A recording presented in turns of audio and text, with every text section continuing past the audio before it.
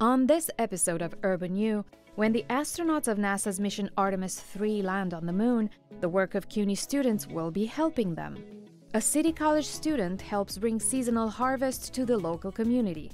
And from food in East New York to food for thought in Park Slope, a new coffee shop owned by a Queens College alum offers a space that promotes community activism and inclusion. That and more CUNY stories, including a sit-down with former CUNY professor, jazz legend Ron Carter. Welcome to Urban U.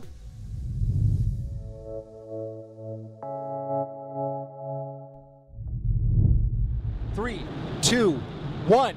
Boosters in ignition. And liftoff of Artemis 1. NASA's first Artemis flight in November 22 was unmanned as it orbited the moon. The second Artemis flight will also orbit the moon, but with astronauts aboard.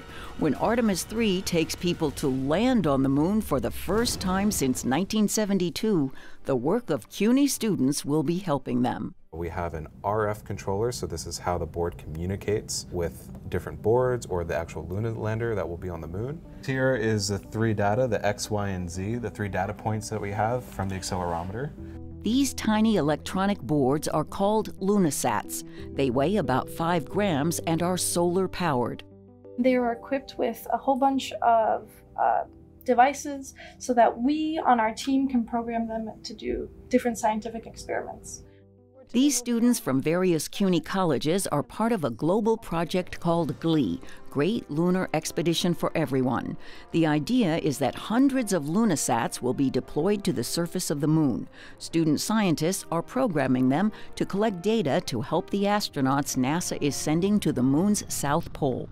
These tiny devices, these LunaSats, are bringing people all over the world together in support of the Artemis missions and exploration of the moon. In fact, this is a worldwide effort trying to include many different countries and student groups from everywhere. But here at the American Museum of Natural History, we're sponsoring a group of CUNY students, and we are very much in the middle of designing experiments that will go in the vanguard to human exploration of the moon. Hunter College professor Dennis Robbins says after enjoying a previous class, the students themselves found this project so they could keep working together as a team. The project is organized out of the University of Colorado and funded by NASA's Artemis Student Challenge Initiative. Each team received a kit with all the required materials, including LunaSats they can work with as they design code. Jake Postioni and Leonis Feliciano say the LunaSats can be programmed to test for water on the moon and other info that will help the astronauts.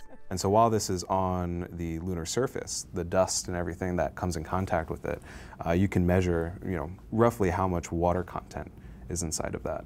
And the accelerometer can tell us whether there are moonquakes. You mean like earthquakes but on the moon? Yes, yes, definitely. That would be helpful for the astronauts. Yeah, exactly. And NASA is worried about other issues like meteorites. They're really interested in the level of micrometeorite impact, because that would wear down, spacecraft materials, spacesuit materials. Using marbles to substitute as the micrometeor impact, and we would throw them near to see and to model as if they were little asteroids hitting the moon. And we can see how the acceleration in these different directions change as we do that. They're amazingly creative, they are wonderful collaborative problem solvers, and they have a wonderful sense of humor. That's for sure. In the computer world, people have been known to put little private messages into their code, often called Easter eggs. And this group can keep a secret. Rumor has it that the code for this includes some names, maybe CUNY, maybe American Museum of Natural History. Whose name's got to go on? Interesting. They like to have fun, but they're also serious about the work. The whole point of Artemis is so that man can learn more about the moon, so that we can become an interplanetary species further down the line. And so being able to be a part of the generation that gets to either complete code for the Artemis missions or build out engineering devices and solve problems that NASA needs to solve to get us on the moon, I think a lot of people are going to feel accomplished and feel like kind of connected by that. I'm Donna Hanover for Urban U.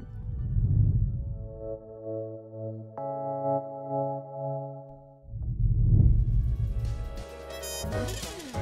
When I got to New York, August of 1959, I went down to the heartbeat of the city. At that time it was 52nd Street, Broadway. And there was a Birdland uptown. There was a place on 132nd called Wells. Jazz all over New York, especially uptown. It was a great time to be here.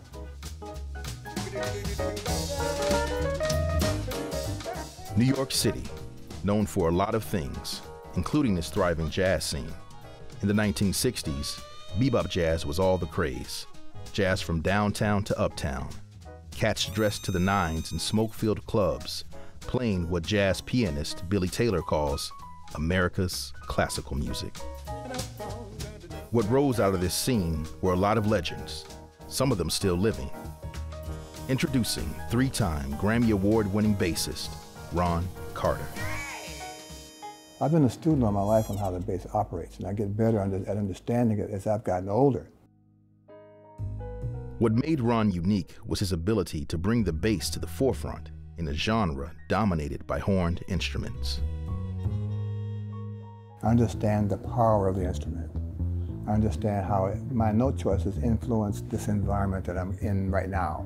I think the other thing is that I hear sounds in my ears, and these guys I'm playing with are the kind of guys who want to be as curious as I am as to what this note means, the tempo of this tune, just the right key, that kind of detail.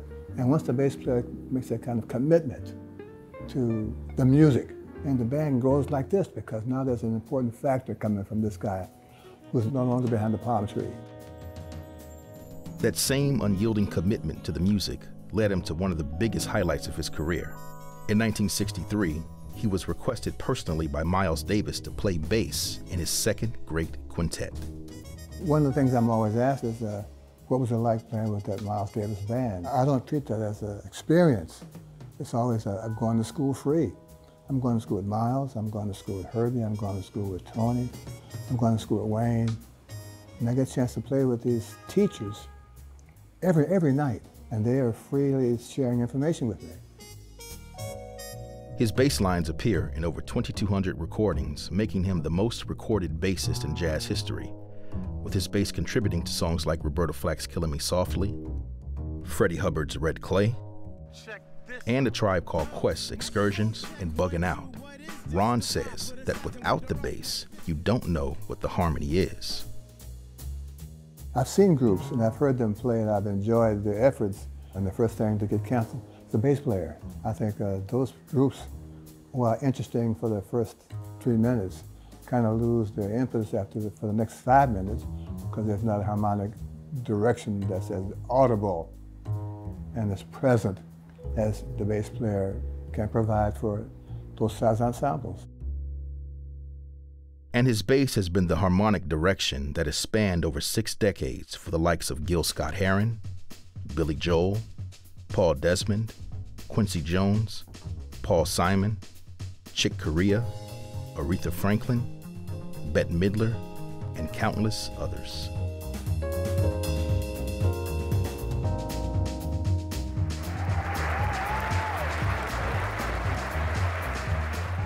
Back in May, Ron was feted at Carnegie Hall in a one-night-only celebration for his 85th birthday as he performed select material from his catalog. I just had to ask him, at 85, what keeps him driven? I'm determined that there's a set of notes that I haven't found yet. I've had this curiosity of what makes music from the bottom up more effective based on my note choices. And I can't find that out in my house. Ron is still on the move, constantly touring and performing, continuing his legacy, plucking and strumming away for that set of missing notes. This is Eddie Bailey for Urban U.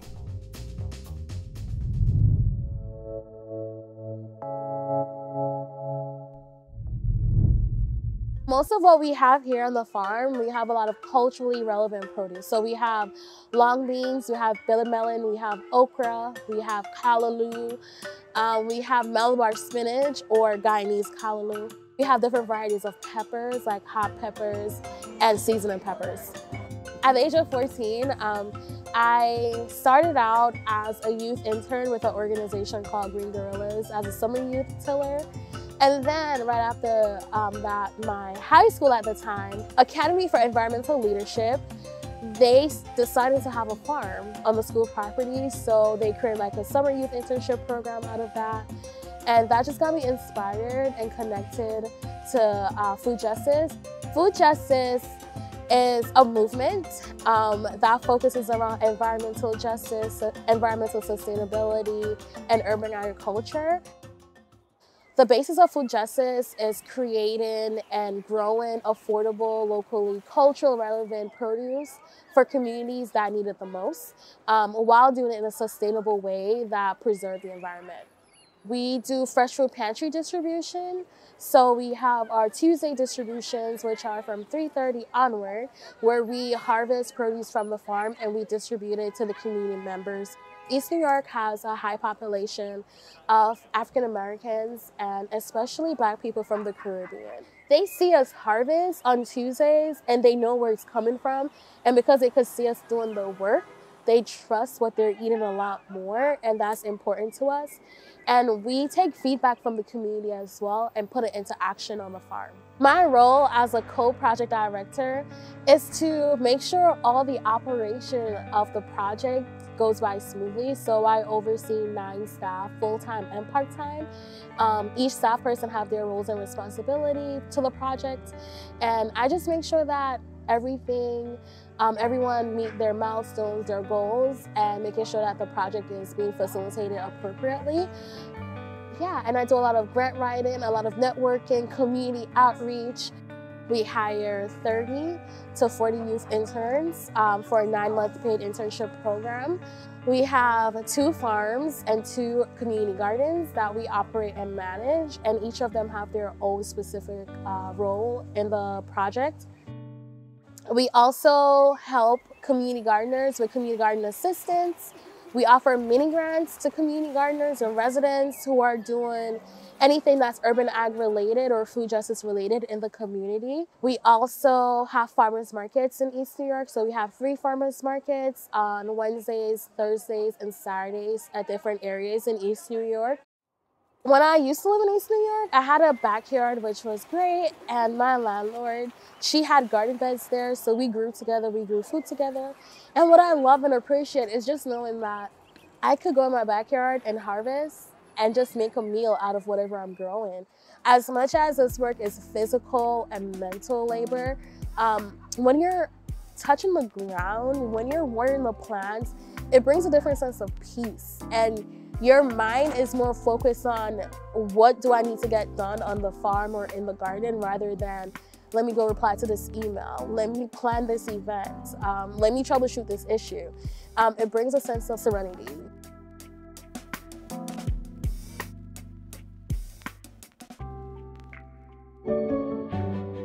Hi, I'm Nora Wesson, and I'm studying journalism in my senior year at Hunter College. Here's what's happening at CUNY. CUNY Chancellor announces the completion of 130 university infrastructure projects since May 2019.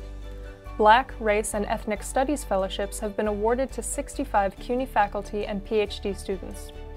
Baruch students present their own data on how climate change affects low-income New Yorkers at the British Conference of Undergrad Research.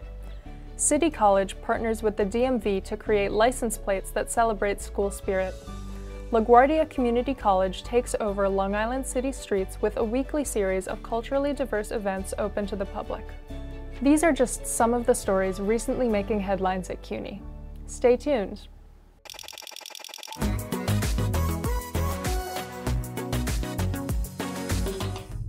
I remember dropping to the floor because I felt so light. I remember there were like tears in my eyes. Chinera Melville got news about citizenship while at school where she worked as a teacher. Her co-workers worried, and she told them, I'm going to be a U.S. citizen.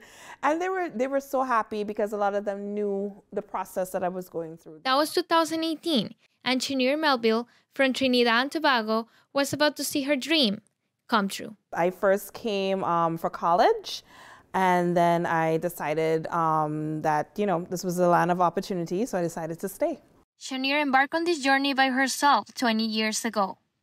And while she was finishing her degree in psychology, she attended a City University of New York Citizenship Now event. I actually love these kind of events. So they are a bit chaotic in the sense that we try to bring at least 150 people to a one-stop event. They provide legal advice and help immigrants deal with paperwork and bureaucracy. The forms can be a little bit complex. It is a lengthy process. There can be a lot of factors that are involved in any particular application.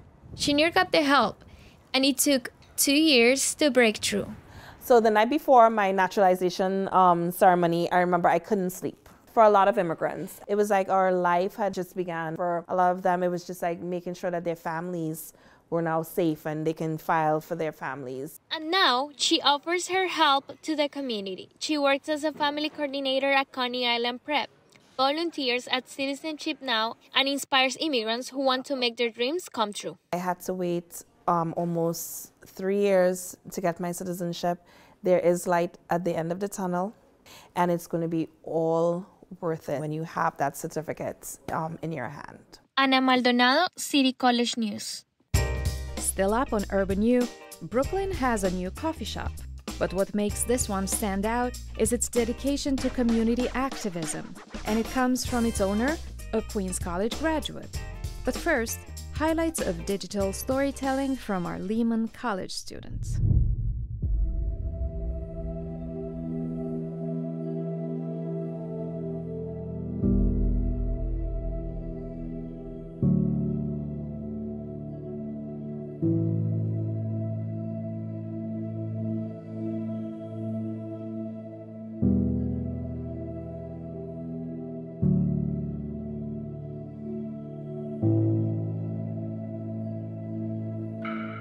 The world was going to change. I just didn't think I was going to change with it.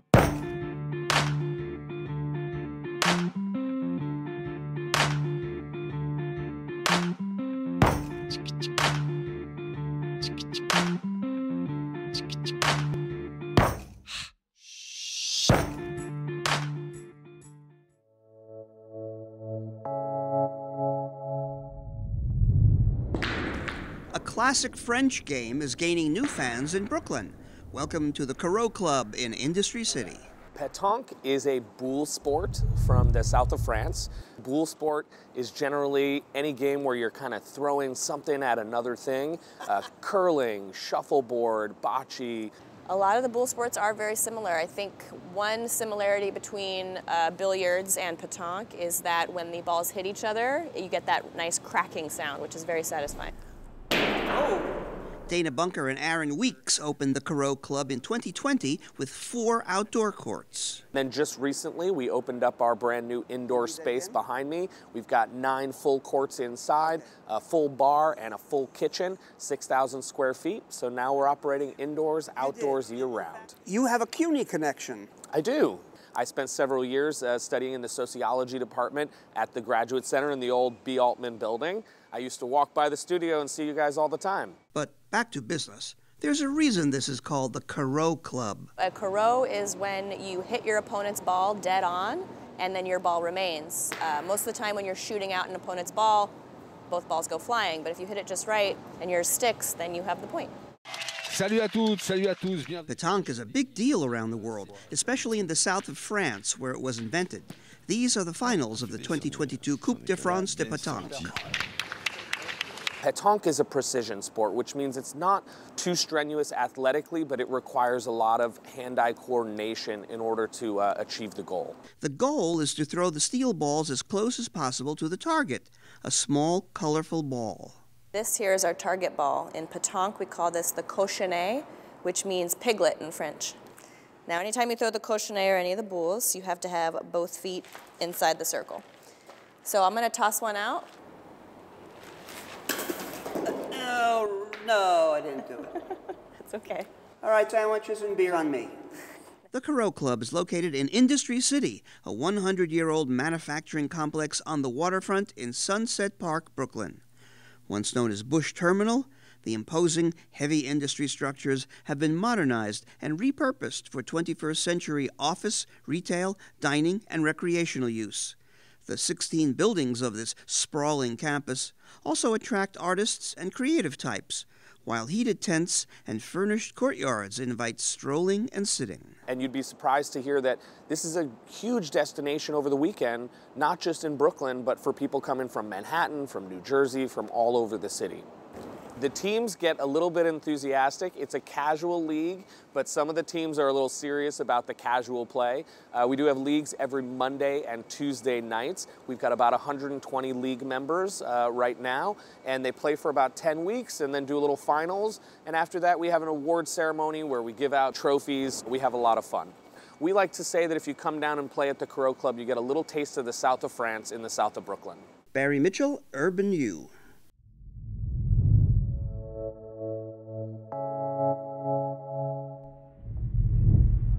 Katie Bishop's coffee shop in Brooklyn has a name with deep historical ties. The full name is Principal's GI Coffee House. GI being government issue, like G.I. Jane, G.I. Joe. And that is a social movement dating back to the 60s during the American War in Vietnam. In the late 60s, GI coffee houses were located right near military bases in the U.S. and run by disillusioned veterans, with the stated aim to protest the Vietnam War. Eventually, pressure from the military and local authorities forced most of them to close. And they operated as coffee houses. That was how they paid the bills. But they were really social gathering hubs. And they would host open mics and legal stand downs and activist meetings.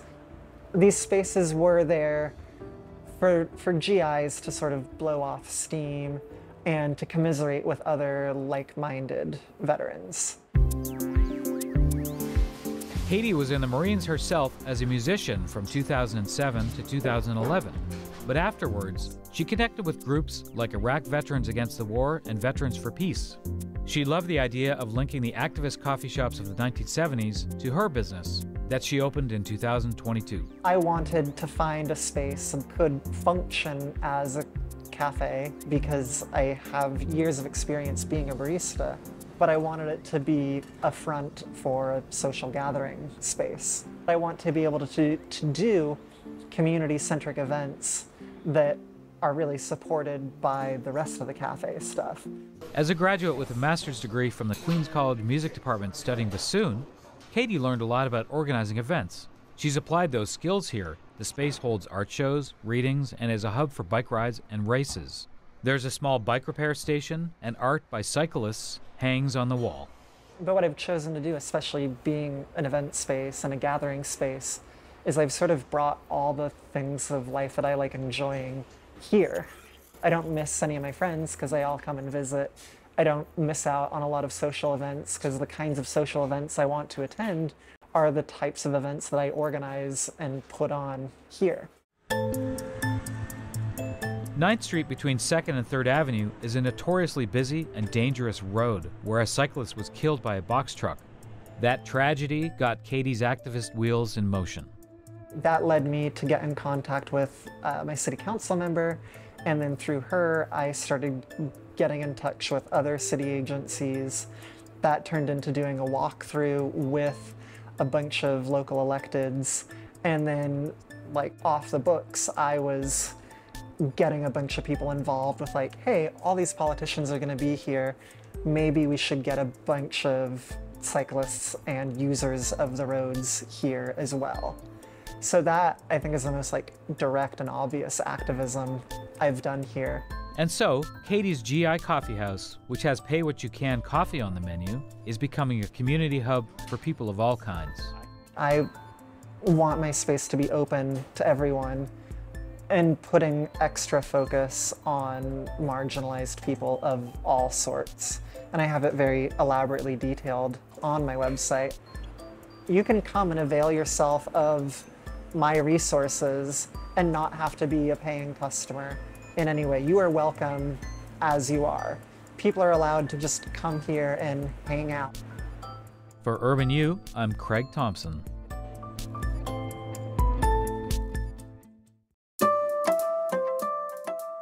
For more episode highlights and sneak peeks into our upcoming stories, meet us on our social media platforms. Thank you for watching these stories from the largest university in the nation, the City University of New York.